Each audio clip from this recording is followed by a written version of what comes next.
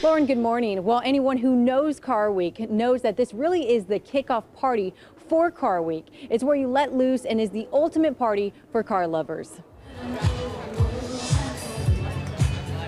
It really starts the week off right because it's unique, number one, it's early in the week, number two, and just look around at the crowd, it's wonderful.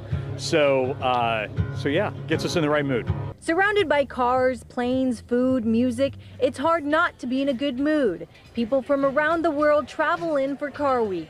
And this is the flashy and fun party to really get things going. Motorlux, formerly known as McCall's Motorworks Revival. We have a lot of fun going on. We have about 10 planes and helicopters, 200 display cars, 20 chefs, celebrity chefs, local chefs, 30 beverage displays, over 50 activations, and you can tell music and a lot of fun. The event is all about showcasing race cars, exotic cars, supercars, vintage, you name it. I like to be surprised and see the things that I have never seen before. And there's always something here that you've never seen before. And to top it off, several types of jets and other aircrafts. The fact that it has aircraft and amazing cars, it's the only one like it on the peninsula.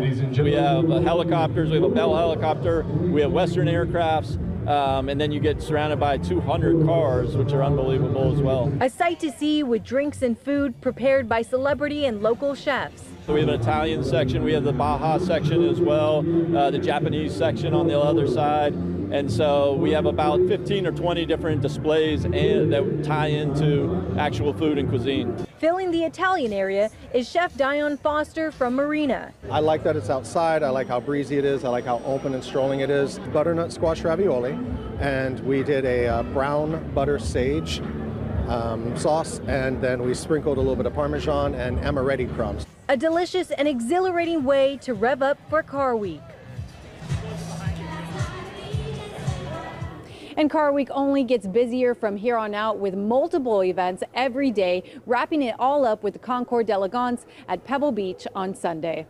Reporting in Monterey, Ariana Hasso, KSBW Action News 8 Sunrise.